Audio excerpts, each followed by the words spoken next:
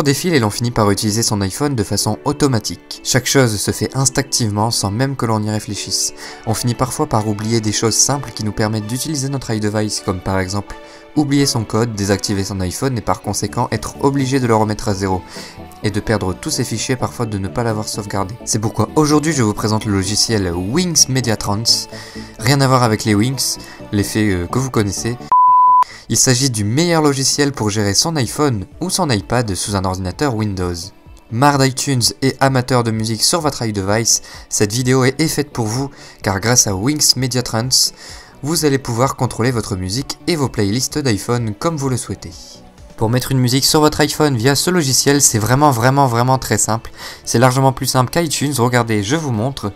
Vous allez simplement vous rendre donc sur ce logiciel. Vous allez ici en haut dans Ajouter des musiques.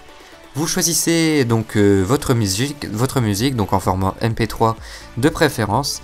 Vous double-cliquez dessus ou alors vous le déplacez sur la page du dessous, voilà, comme ceci, comme je le fais à l'écran, et ensuite vous allez dans synchroniser et vous faites synchroniser, et une fois ceci fait, vous allez pouvoir vous rendre compte que la musique sera disponible sur votre iPhone.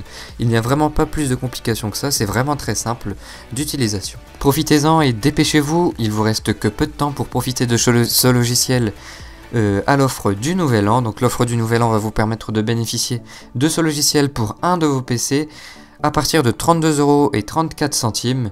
Donc cela est valable pour un an et pour un seul de vos PC. Donc vous allez pouvoir regarder qu'il y a également d'autres offres qui sont peut-être plus intéressantes pour vous.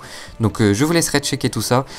En attendant, je vous mets tous les liens disponibles en barre de description. Donc vous pouvez les voir directement en dessous de la vidéo. Vous cliquez sur le lien et vous allez directement atterrir sur la page du logiciel. En tout cas, j'espère vraiment que la vidéo vous aura plu. Si c'est le cas, n'hésitez pas à lâcher un petit like. N'hésitez pas non plus à la commenter. Et puis... moi je vous dis à très vite pour une prochaine vidéo. Allez, salut. Bye.